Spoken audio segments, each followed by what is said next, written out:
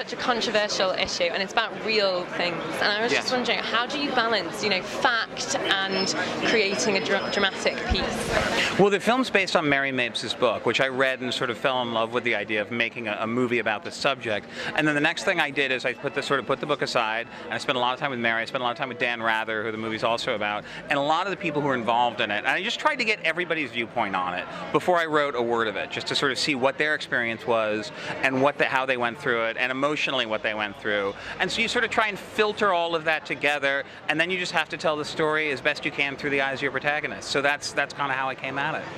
And how is it working with such fantastic actors and actresses like Redford and Cate Blanchett? I mean, you can't ask for a better cast. I was so lucky, and it was the first thing I've ever directed. So I was like, I really, to have people like that, showing up every day, working their hearts out to portray it. I just was like, I have to do the same. I got to work as hard as I can to make this something that they'll be proud of, and hopefully achieve that.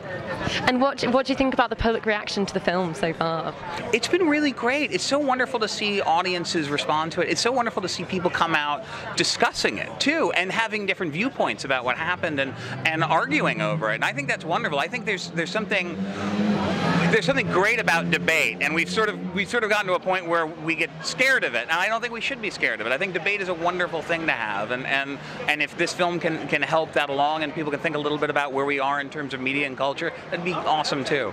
For us, it was really about telling this story the best way we could, and telling what Mary's experience was going through it. And every film has to have a protagonist. You have to, every film has to have a point of view. That's what makes it a film as opposed to a documentary. And so for us, it was about taking you on that emotional journey with Mary Mapes, and we worked really, really hard to achieve that.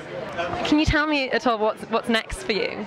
I'm going to go home and reintroduce myself to the children there and say, hi, I'm Dad. We met in the hospital. So that's honestly next for me, and probably a glass of wine, and then we'll figure it out. I can't wait to see what's next. Thank you so much. Thank you.